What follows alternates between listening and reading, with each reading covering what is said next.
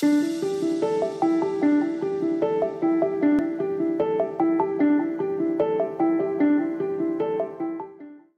my name is Michael West, and I'm the CEO of AgeX Therapeutics. Today we'll be discussing a new patent issuance called Methods of Reprogramming Animal Somatic Cells. In doing so, we'll be making certain forward-looking statements that have associated risks and uncertainties, and so we refer our viewers to our filings with the Securities and Exchange Commission for more detailed information about the company. The patent that issued today, called Methods of Reprogramming Animal Somatic Cells, reflects a line of research that goes back some 30 years into the fundamental mechanisms of human aging and the search for means to intervene in that process for human therapeutic benefit. In the mid-1990s, I formed a collaboration with three academic scientists, James Thompson, John Gearhart, and Roger Peterson. The goal of the collaboration was to isolate for the first time cells at the very root of human life. They're called pluripotent stem cells because, like the seeds that can give rise to a tree, these cells could theoretically branch out to make all the critically important cell types of the human body. Think, for instance, of the potential of making young heart muscle cells on an industrial scale to treat and repair the damages of heart attack, or young brain cells to treat stroke or Parkinson's disease, or even genetically modified cells to track down and eliminate malignant tumor cells as they spread throughout the body. This field really took off at the turn of the millennium and came to be called regenerative medicine. In 1997, another game-changing event occurred. It was the cloning of Dolly, the sheep. In these experiments, a cell from the body, what we call a somatic cell, was transferred into an egg cell from which the genetic information had previously been removed.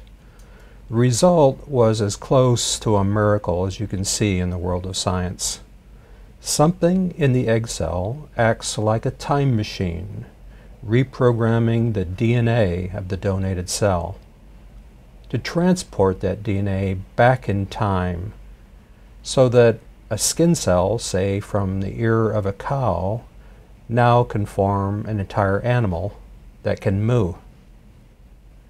In 2000, I and my colleagues at Advanced Cell Technology published in Science that this technique, called somatic cell nuclear transfer, could even reset the clock of cell aging, the telomere clock. This was the first real evidence that the aging of cells was reprogrammable. The question then was, what in the egg cell actually pulled off this miraculous feat? At around this time, I and my colleagues began filing patents at ACT on what we called ART, or analytical reprogramming technology. Today, we, along with Lineage Cell Therapeutics, are announcing the issuance of a U.S. patent in this field. It was filed early in the history of reprogramming, even before the publication of iPS cells by Dr. Shinya Yamanaka, for which he won the Nobel Prize.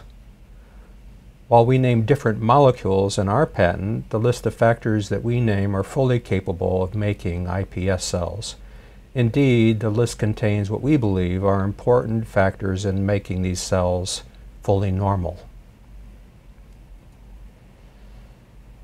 In 2010, while at Lineage, we showed that iPS cell technology, or what we called ART, was capable of reversing the telomere clock of cell aging.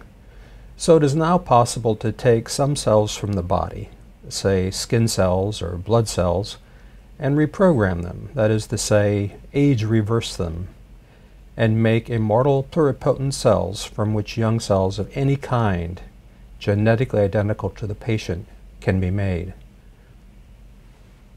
As exciting as these techniques may appear, we believe that there are even more important applications of the technology, and today's patent is just one piece in a larger intellectual property estate owned or licensed by AgeX Therapeutics.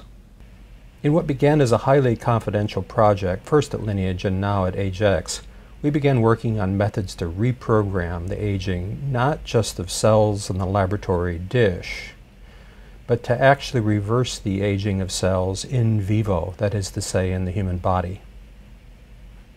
The goal is to reverse aging not back to a pluripotent stem cell, but just back to the point in development when tissues have a profound capacity for self-repair.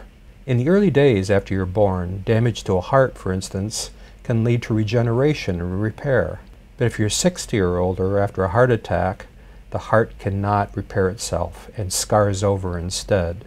The same is true, for instance, in the brain after a stroke.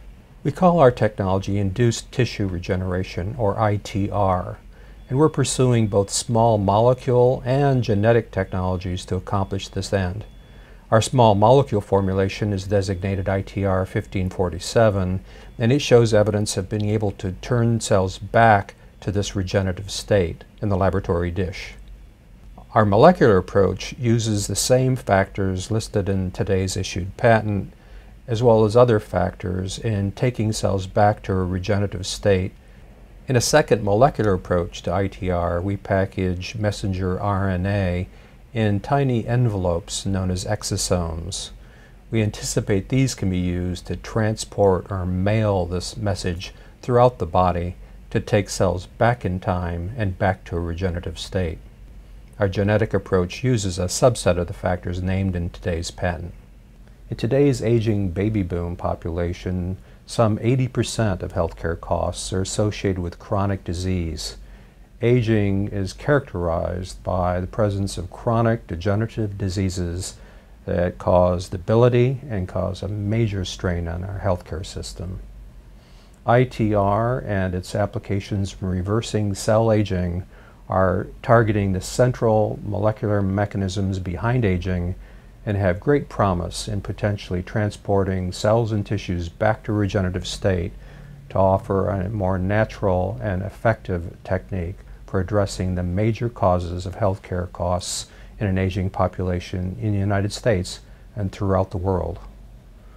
We look forward to giving you future updates as we advance these technologies towards the clinic. Thank you.